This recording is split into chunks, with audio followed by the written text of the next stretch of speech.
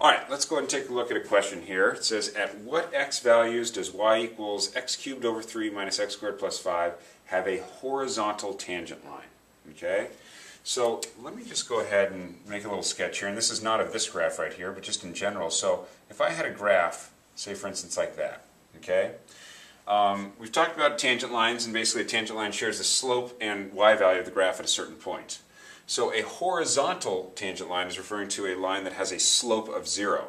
So if I were to look at this graph, the sketch that I made real quick here, the slope of 0 is occurring right here at the top. So if I were to draw a tangent line at that point, it would be a horizontal tangent line.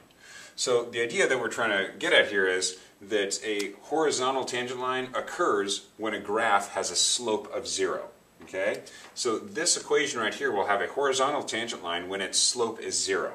And again, remember, slope and derivative are synonyms. So this equation will have a horizontal tangent line when its derivative is equal to 0. All right, so what we're going to do here is I'm going to find the derivative of this. So the derivative of y prime. And first take the derivative of x cubed over 3. Some people are more comfortable thinking of that, instead of having it x cubed over 3, is rewriting it as 1/3 times x cubed. Okay?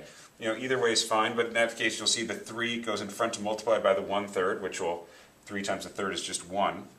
So I don't have to write the 1, and then it becomes x, and I subtract 1 from the exponent to get squared.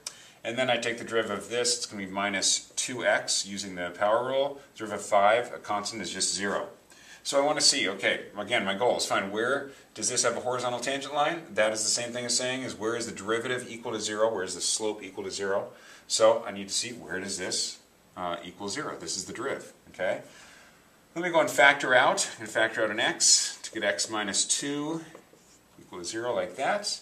And I have there two places, when x equals 0 and when x equals 2. So 0 and 2. So those are the two places where this function has a horizontal tangent line, at x equals 0 and at x equals 2.